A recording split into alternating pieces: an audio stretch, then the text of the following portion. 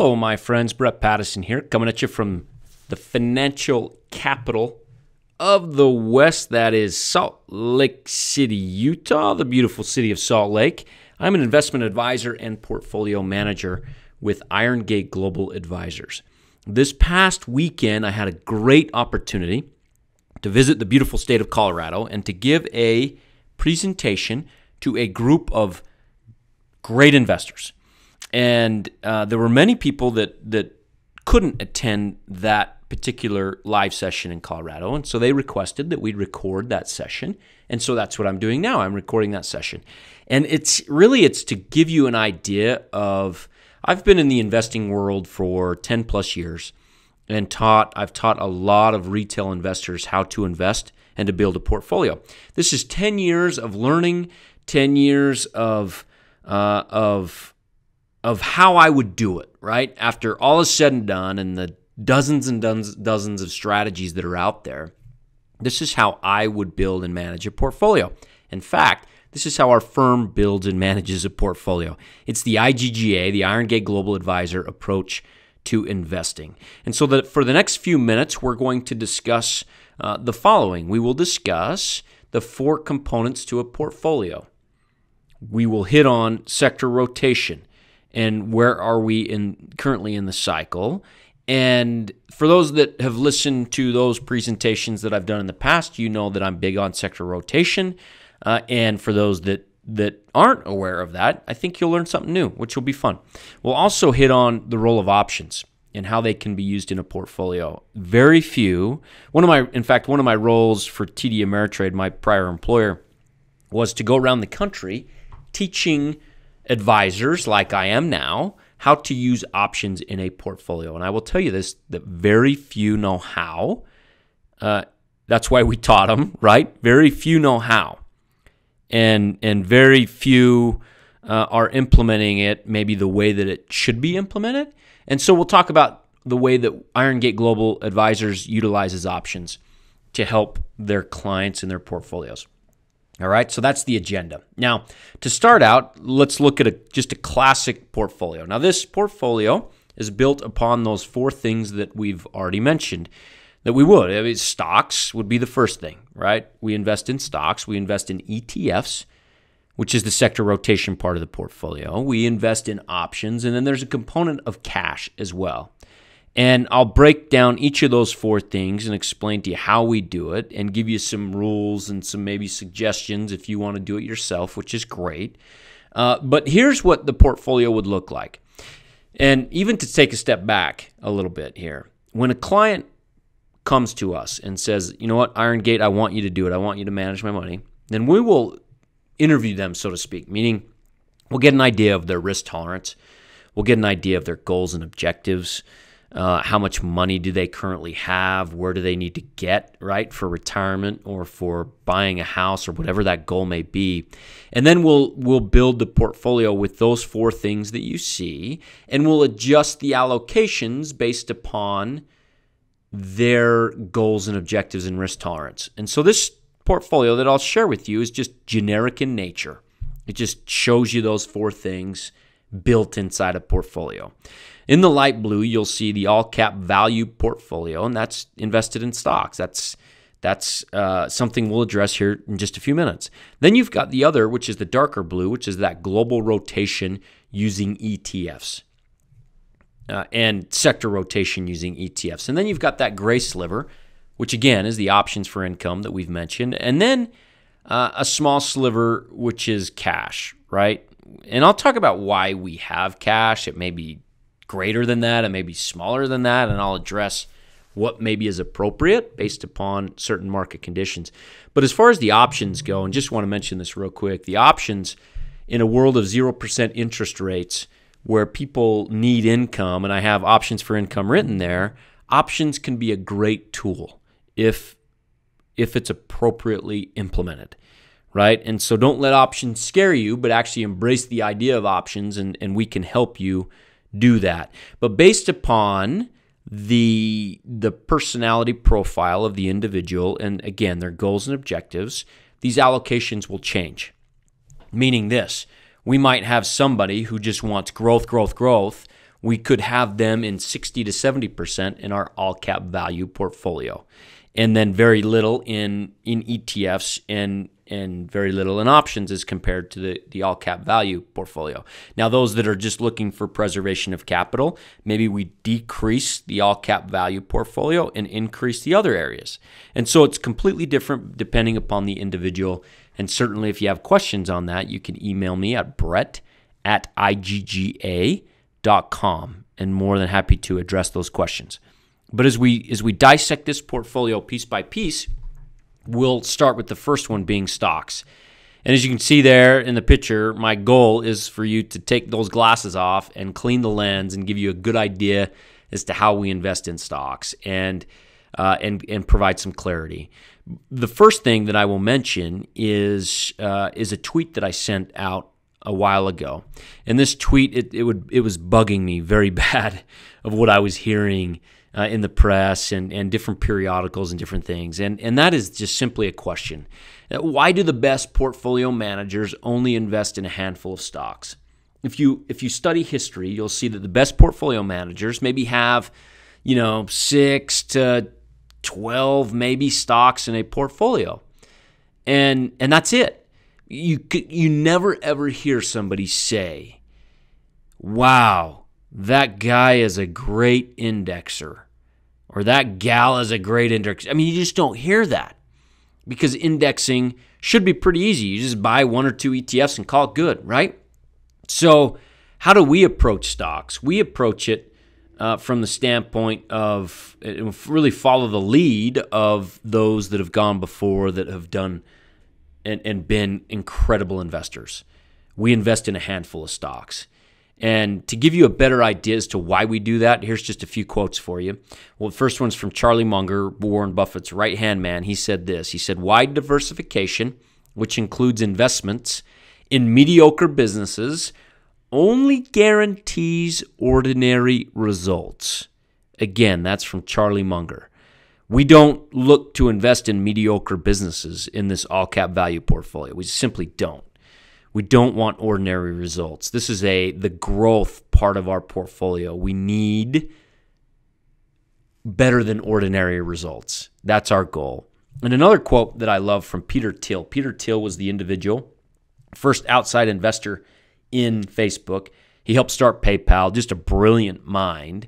And I recently heard him on a podcast, Tim Ferriss podcast, and I grabbed this quote from it. And I love this, and we're going to dissect it just a little bit. He says, they say spray and pray investing because some sort of portfolio theory. And spray and pray investing, just so you understand it, is indexing. That's just indexing. That's just throwing it out there and hoping it sticks and just following the market, essentially. And I love how he says because of some sort of portfolio theory, because academics teach investment advisors and money managers in college this theory, and then it sticks. And those people, they never gravitate away from it. They just hold on to it because it's taught to them while they're in college. Well, that's not the portfolio theory we're looking for, especially in this all-cap value portfolio. He goes on to say, and sorry for the going off there, but he goes on to say in the quote, the real reason people spray and pray in their investing is because they are lacking any conviction in their investments. And I love that because it's so true. If someone does the research and truly understands the business, then they're not going to have 30 stocks in a portfolio. They may not even have 20. We try to keep it at about 8 to 10, 6 to 10. That's our sweet spot. Any more than that, and we might as well just buy the S&P 500, right? But we have conviction in those investments that we do buy. And how do we gain that conviction? It's based upon this portfolio philosophy. And when I bring this up, know that I'm just going to hit on these bullets quickly.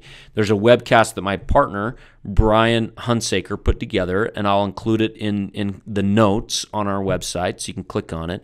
But he goes into depth and detail about all of these, and he's the primary manager to this all-cap value portfolio.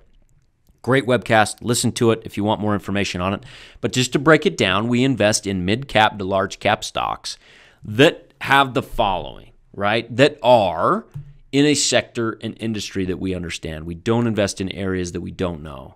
We don't take shots in areas that we don't know. We need to understand it. We need to know how the company makes money. What's the competition, right? We need to know these things. We also need to know if that company has a long-term competitive advantage. And when we say that, and Warren Buffett talks about a wide moat, right? That's that same concept. They need to have a long-term competitive advantage in that they need to have a kind of a moat, or it's going to be hard for other companies in that industry to outdo them. They've got such a competitive advantage, whether it be their brand, whether it be their processes, whether it be whatever it may be. They need to have that competitive advantage. And that can be in a mid cap or a large cap, right? It can be in a big industry, or it can be in a small and upcoming industry.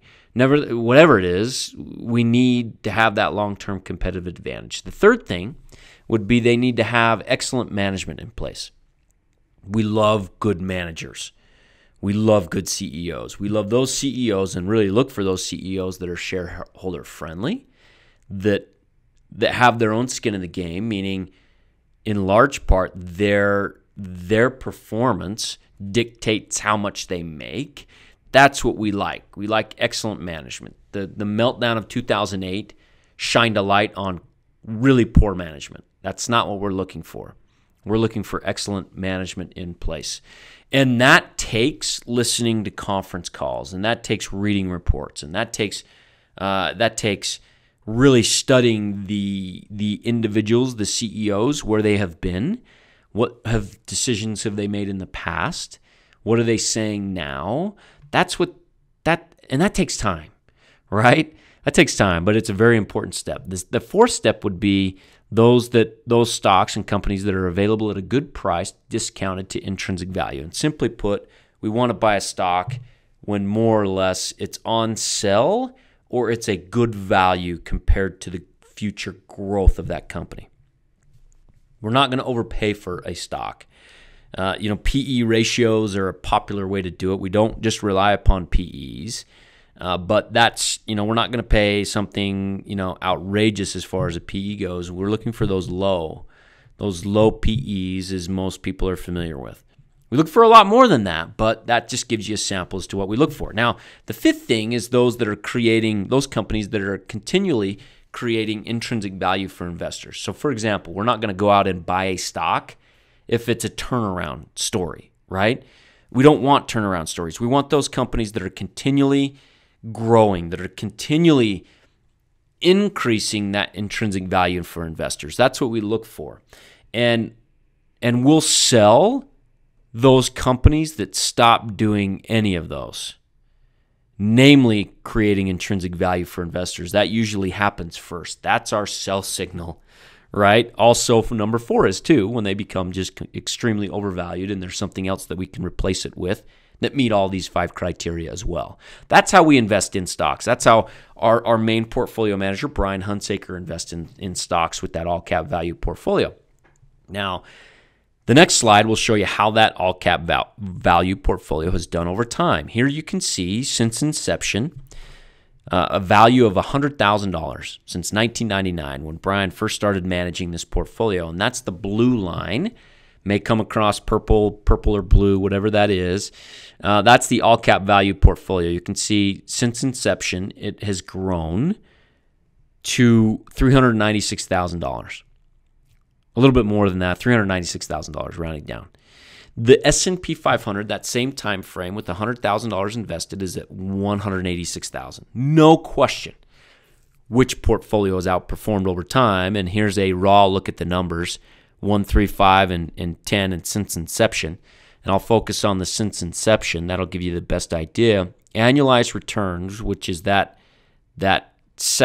middle row, far right side, since inception, the all-cap value portfolio has returned 9.62% per year. The S&P, which is the line right below that, is right around 4.25%. So double what the S&P has done. Now, this is not a guarantee that we'll continue to do this. These are looking at historical results, and historical results are just that, they're history.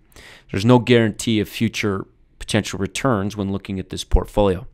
But that gives you a good idea as to how we look for stocks and the results of doing that. Now, again, if you want more detail on step-by-step and how to do this, and maybe gives you ideas on how you can do it yourself, or if you're more interested on how we do it, then definitely check out that video that Brian did for a group of investors as well. He'll dissect each of those steps carefully and give you a better idea as to how that all-cap value portfolio really expand upon which I've talked about. So that said, we'll move to our second piece, which is global rotation using ETFs. This is a purely public broadcast and is not intended to be personalized financial advice for any individual's specific situation. Each individual's financial situation is unique, and the topics discussed on this broadcast should not be relied upon and or considered as personalized advice. Specific financial securities discussed are not intended to address any listener's particular financial situation and should not be considered recommendations. This is for educational purposes only. For more information, please contact Iron Gate Global Advisors at info@igga.com or by calling 888-591-0334.